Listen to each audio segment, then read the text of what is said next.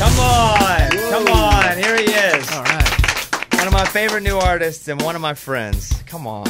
Look at you. Dude, thanks for having me today. This is fantastic. Are you kidding? I love your new song. His name's Adam Hambrick. He's got a new song called Rockin' All Night Long. I'm going to play a little bit of it here. And drinking out every moment till it's gone. Just rocking all night long.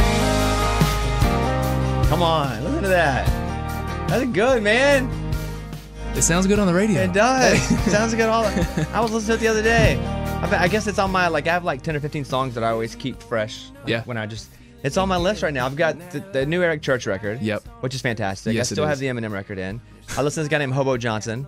This song, it's good, man. Dude, I love thank it. you. Thank you. And you're like a real legitimate friend. Like, we've been friends for a long time, so it's cool to see you like doing it now, man. Yeah, man, it's been a really crazy last year to go, because it feels like there was like nothing happening, and then all of a sudden Dan and Shay cut a song of mine, then Justin Moore cut a song of mine, and then now we're here on radio tour Doing it yourself. doing it myself. Yeah, it's really interesting. So Adam Hambrick is here. He's got the song Rockin' All Night Long. You bring up Dan and Shay. So Yeah. this song right here. No, this song right here. But I don't know how not to. You wrote this. Yeah. Tell me about that. I wrote this song with my buddies Paul DiGiovanni and Kevin Bard, and yeah, it was kind of a time where I was just buckling down and trying to figure out what I do that hits the country radio target, right? And I really just spent a year I'm not going to try to be the smartest dude in the room. I'm not going to try and write the Bluebird song. I just need to write hits every day, and it's just kind of the discipline of the writing community in Nashville is like what can you write that can be played on the radio? And that was kind of the first thing that I wrote that I really felt strongly about hit that target. And then Dan and Shay recorded it, and it became a big hit for them. Like, can you pay your house mortgage for a few months when a song goes that big? Oh yeah, You can? yeah. So that's good for you even creatively because you get to keep creating. You get to pay the bills for a while. It kicks the can down the road a little bit and lets you work to try and get the next thing going. Yeah. Hey, Amy, do you know Adam's story about how he was kind of discovered and came to Nashville? Have I told you this? Yes. Yeah, Justin Moore was watching, local news, right? in The news. Arkansas. Yep. And he saw you performing on the news, and he was like, "What up?" Is that true? Yeah, it's kind of just a local morning just TV show. KTV, right? KTV. Ned Permy. Good Morning Arkansas. Ned Permy has the best hair of any local meteorologist in the world. Adam and I are both from Arkansas, and so we're both Ned Permy guys. And Ned Permy never talks. He's a weatherman. Ned Permy's a local weatherman. He plays the piano at Christmas time on the He does, show. Yep. yeah. Yep. And so you're on. And so you go on to what? Promote like a local show? Yeah, I was doing. I want to say it was a show at Sticky's in Little Rock, and I was just doing a show and trying to get people out, and I was on there playing one morning, and Justin Moore just happened to be drinking coffee in his kitchen watching TV, and it was kind of like winning the songwriter lottery. But Justin's a lot like you are because you kind of wear your Arkansas on your sleeve, literally with that tattoo. Yeah, right. And but he is such a passionate guy about where he comes from. Like if he has the opportunity to help anybody from where he comes from, he's going to do it every time. And I was a product of that generosity that day. And so how does he get in touch with you? So he called his producer and he's like, "Hey man, you should check this guy out."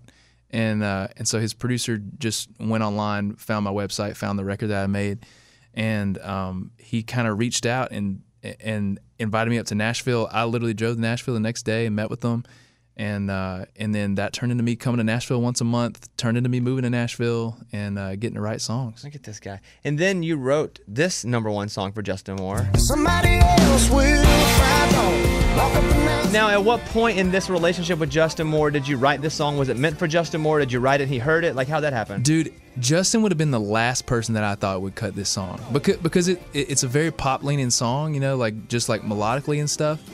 But man, when his voice is on it, it is a country hit. So you wrote it and sent it to him? Is that how it works? I wrote it and my publisher sent it to him. Yeah. And he goes, "I like it." Yeah. I think they played it for him, and he was just he was really excited about the song. He was about to go in the studio like 2 days later, I think, when he had actually heard it. So it's kind of like this one and the Dan and Shay both. They were kind of last minute things that just kind of popped in that worked for what they were going for. What's it like being a pastor's kid?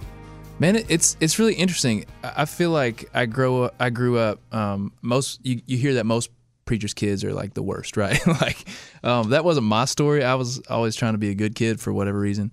But I loved that I got to grow up around like a really strong community because my dad was kind of in the middle of a community of people that just like loved each other. And man, we ate a lot of good food on the weekends. We have the Sunday fellowships in the fellowship hall, and everybody brings the casseroles, and we watch football on Saturdays, and just it was pretty regular like Southern growing up, but it was a really strong community around the church that we grew up in, and so I really love that about my story. Look at you. You're in the studio. I mean, it's crazy Eddie, isn't it crazy to watch Adam in the studio? I love it. I know it's why because Amy. So I mean, I'll just give you the history of Adam and I.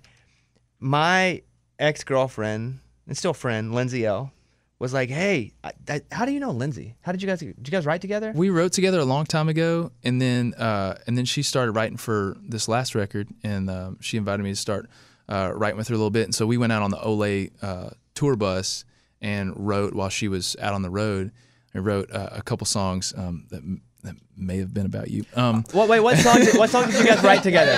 Okay, this is what song did you guys? We wrote "Waiting on You." Oh yeah, that was about me. Single. Yeah, that's about me. That's the song that like got Bobby to start actually dating her. I know, right? Waiting. No. That was how waiting?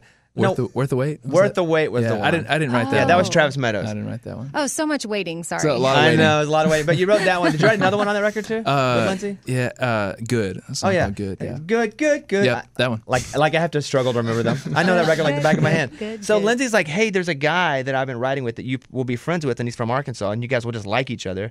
And I was like, cool. And she's like, hey, you guys hang out. And so you and I started hanging out, and then you came and filled in and played Raging Idiot shows with us for a while. Yeah. The funny thing I never told you about that is we were writing that song with Brandon Ray, and in the middle, you and Brandon writing a song. And in the middle of that, you're like, hey, do you play electric guitar? Any other rational human being in the world would say, I mean, kind of.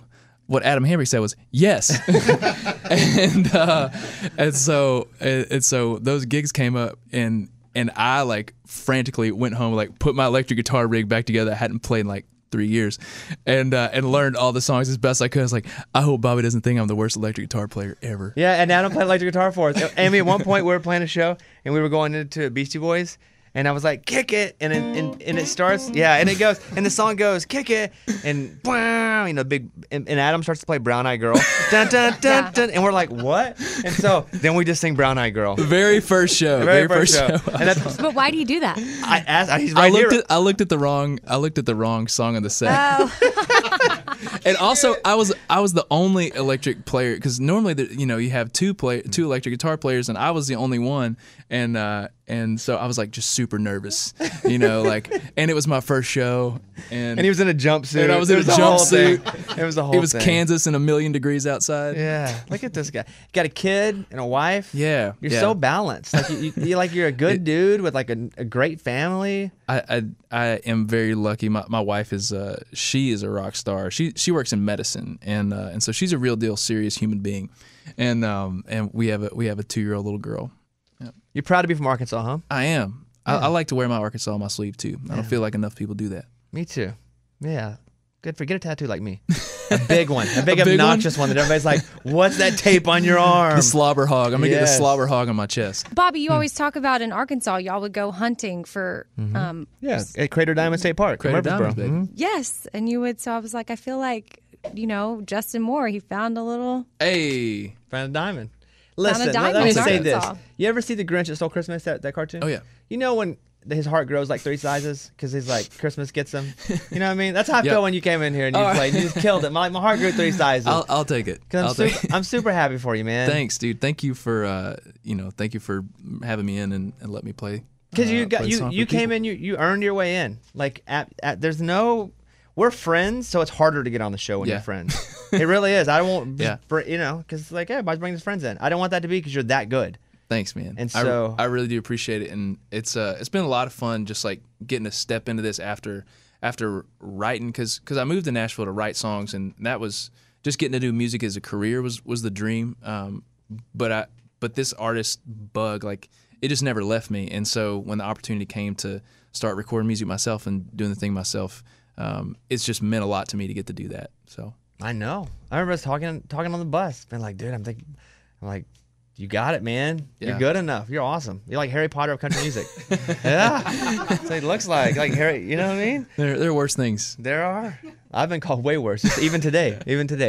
Adam Hambrick, rocking all night long. Good for you, man. We're really proud of you. Thank you. Clap your hands for Adam Hambrick, everybody. Download that song. Stream that song. Go see him when he's out. We'll be back in 1 second.